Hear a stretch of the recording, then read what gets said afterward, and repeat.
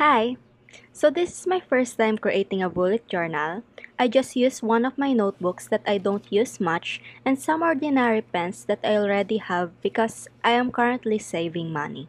I decided to try bullet journaling because one of the YouTubers that I watch suggests bullet journaling to help you be more aware of the goal that you set or task that you finish in a day.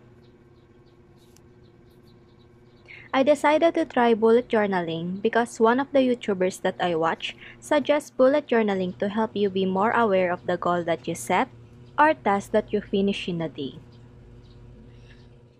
So for this bullet journal, my goal is to become more productive and achieve my goals. That's why I designed this first page like this. Here I just use my sister's watercolor. It's been so long since I used watercolor, so it doesn't look that good.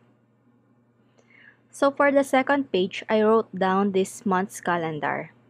Then under this is the key and my number one goal for this month. Next page is the columns for each day this month. So as you notice, I started it by 5 because it's already July 5 today. I know it's too late to do this bullet journaling, but well, I still want to do this. For this page, I draw a book. I plan to list here the books that I wish to read for this month.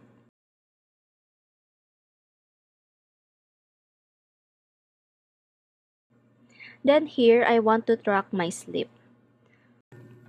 I usually sleep around 10 p.m., but I started it by 7 p.m. because in case there's a miracle that I sleep too early. And here on the side is the date of the month.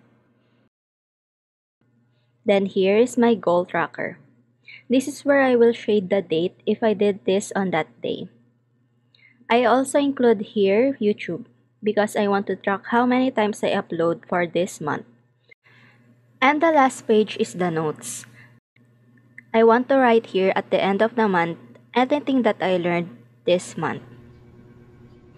Thank you so much for watching this video. I hope you enjoy it. Bye!